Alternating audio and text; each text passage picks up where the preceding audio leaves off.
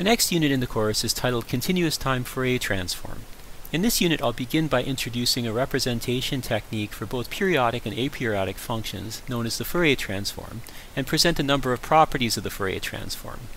Then we'll see how the Fourier Transform leads naturally to the notion of frequency spectra of functions, and we'll also examine how the Fourier Transform relates to linear time invariant systems. Finally, we'll consider several applications of the Fourier Transform, including filtering and equalization, circuit analysis, amplitude modulation, and sampling and interpolation. As we saw earlier, Fourier series provide an extremely useful representation for periodic functions. Often, however, we need to be able to deal with functions that are not periodic.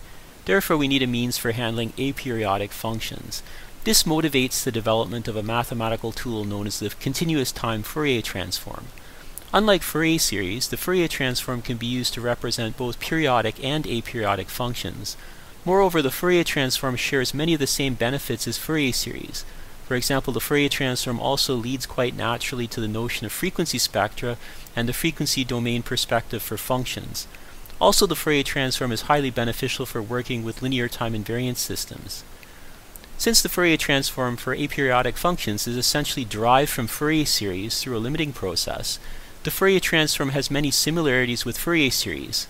Consequently, our knowledge of Fourier series will also be helpful in our study of the Fourier transform.